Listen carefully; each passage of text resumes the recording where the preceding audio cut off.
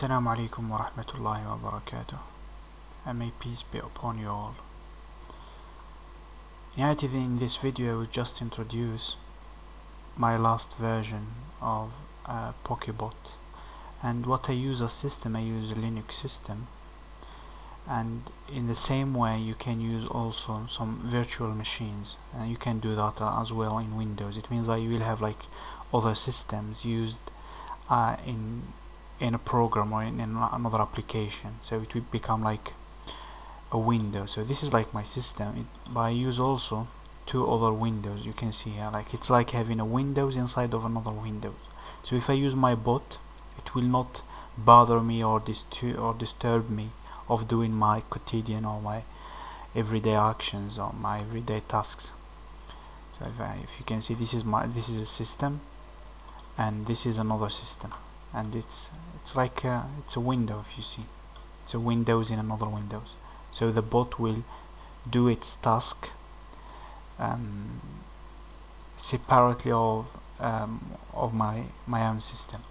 Anyway, I'll just introduce you the system that I use, or the virtual container I use, is VirtualBox, and I use Windows XP. It's a very light system. Anyway, you can use another system if you want, it's not a problem. So I would just like introduce you but there are some people who would use an image checking. So they will check if there is a resemblance of images, and what I do, I just continued in with my first method, which is checking the pixels. So I would just continue with you with the first method concerning the pixels, not the images.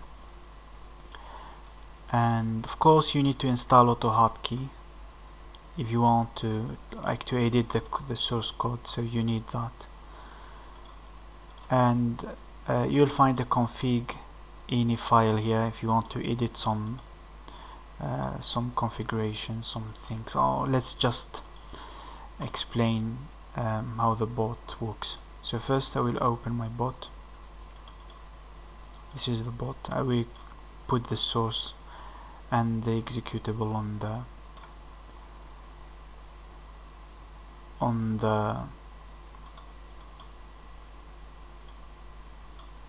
the description, sorry. So anyway, let's just explain the program here.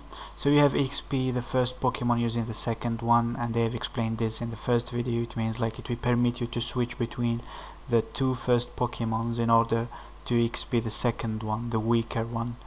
So it's just an exchange of Pokemons that is done in the beginning of your battle. Then you have walk. If you don't enable this checkbox, it means that you are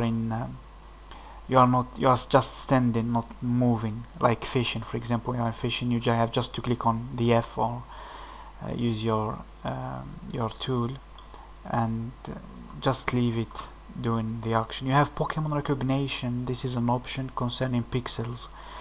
This option, it permits you to check if that pixel matches with a specific Pokemon. And for the back refresh, it permits you to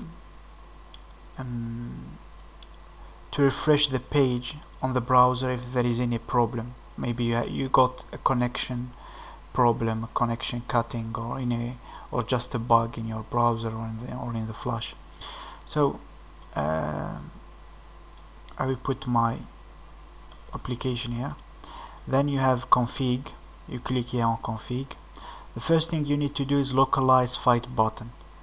So I will click on it and choose an empty space like this one, the red, when there is no script, and I will click here.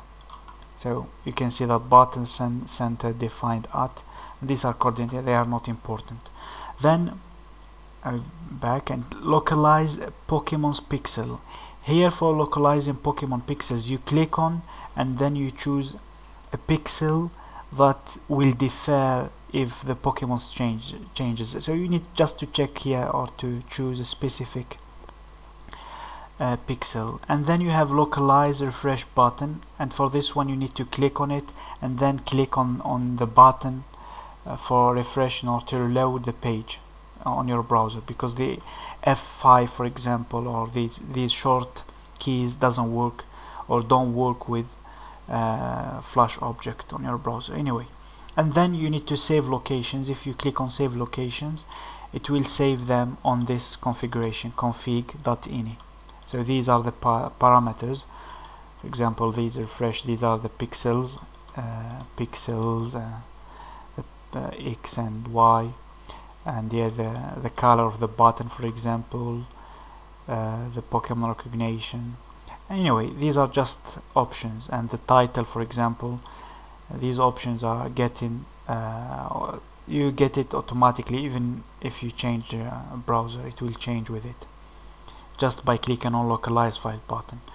Anyway, if you want, for example, to discover how the pixels works and all these things, you can click on Windows Pie. If you click on Windows Pie, you can see that by moving the cursor or your mouse, you would see that these positions are changing, as well as the color. Here the color is changing. For example, if I move here, you can see that the color is changing, the pixels, for example, here. So these are the coordinates that I use. Anyway, let's close this and let's try it. So for example, here I'm walking, so I'll click on walk and then run the application. You can see now how the application is working.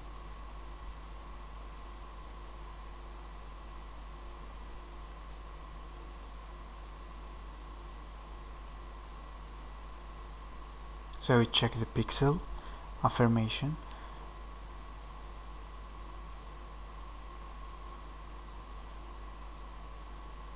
And the same thing here, and I'm not checking the type of Pokemon. So let's enable the second option, which is Pokemon recognition, and let's, for example, I don't know, let's do, for example, some fishing, and I will click on F, and they will not enable the walking option. So it means that I'm just fishing. And here we click on and let's, for example, enable the bug refresh. Or anyway, maybe we don't really need this one. So let's just enable this one, run, and let's see. So you see, Pokemon recognition. You will see here that it recognized the pixel of that Pokemon. And how this recognition works, it works by collecting the pixel Pokemon. So it's like you need to have an idea about the code source, or about the source code, just by, if you open, for example, PokéBot, edit the script, and you can open it with Notepad or any other option. So the thing that you need to do, let's choose my other editor, which is this one. Anyway, I'll just explain you the part you need to edit. The part you need to edit is this one, var. You can edit the variables here, and of editable vars. So the first thing you can change is the moves.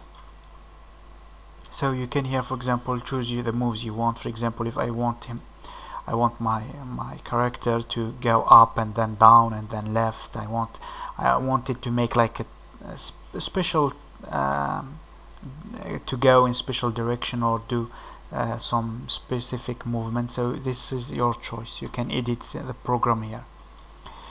The second thing is the Pokemon recognition. Here you get the pixel, I mean the color of the pixel, and the name of the Pokemon. These things you need to collect them. It means that in reality the program should look like this in the beginning. So it's empty if you enable that option.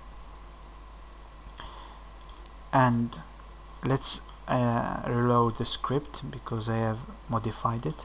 And now I click on Pokemon recognition, and I click on run.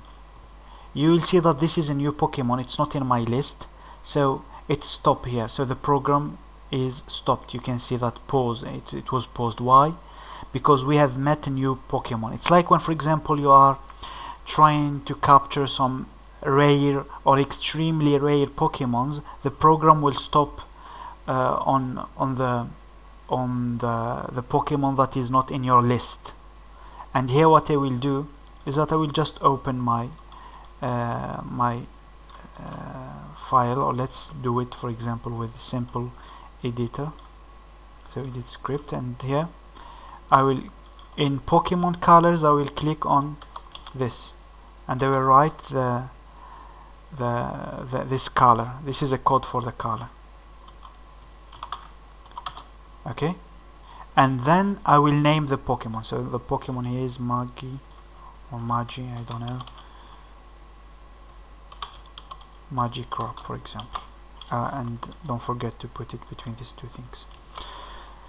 Okay, now if I actualize again or reload the script, this Pokemon will be recognized. Pokemon recognition, and run the script. You see, so it was recognized.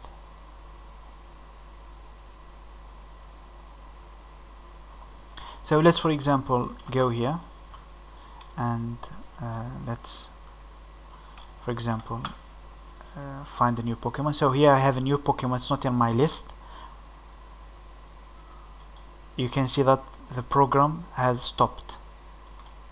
It's paused, and I got a new Pokemon. So I will go here, I will write the script, I mean the color, the code of the color, B07860, and the name, it's example Zubat. So if I actualize again and run the application, I will get this.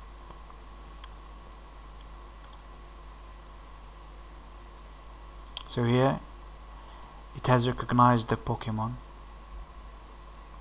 Anyway, now it cannot move because I didn't enable the walk-in option. So let's for example try some other movements, like for example,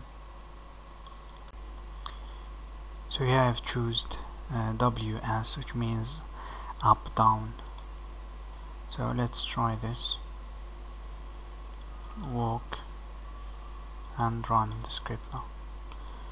So instead of doing for example left right and right left, you can as well do these movements by changing the moves option in the in the script of PokéBot. So the last thing I may show you in this short description is how to use the multi-windows option. Like when you open two browsers for example, maybe you don't know that, but you can open a new account in a private Windows, and this is what I've done. So I just need to click between these two, and then the program will switch automatically between these two. So it will fight here and there. So if I click for example on walk, and here we choose one on multi-windows, I have so an additional window, one additional window. I will click on run, and let's see how it does. So it moves looking for a Pokemon. If I capture or if I cross a Pokemon like here, it switch the window automatically. Same thing, I got a new Pokemon. What I do is that I attack. Same thing, I attack. So it switch between these two windows. If you can see, I have this window here in bottom and the second window, and it does automatically the job. It switch between the two. But as I told you, if you can create a what do you call a virtual machine, if you can make a virtual machine, that will be better, really better. As you can see, I can browse, I can do all my things, and it still just in this system. It doesn't bother me or disturb my tasks. And here I'm in my other system. For example, I can also make some bots here if I want to invest in this game. This is just like to show you how bots works and how you can improve your tasks in the future. So it's not really related to this game, to Pokemon-Planet game. That's all.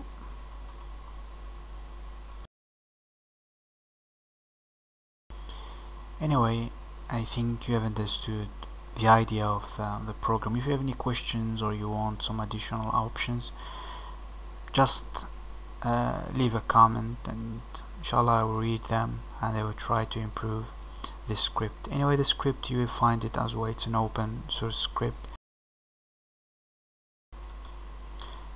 Therefore you will find the script on GitHub if you have any modifications or if you want to import any contributions to the script.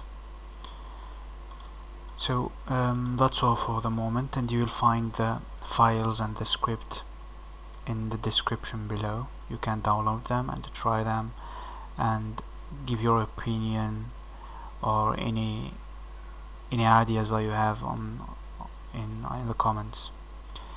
Assalamu alaikum.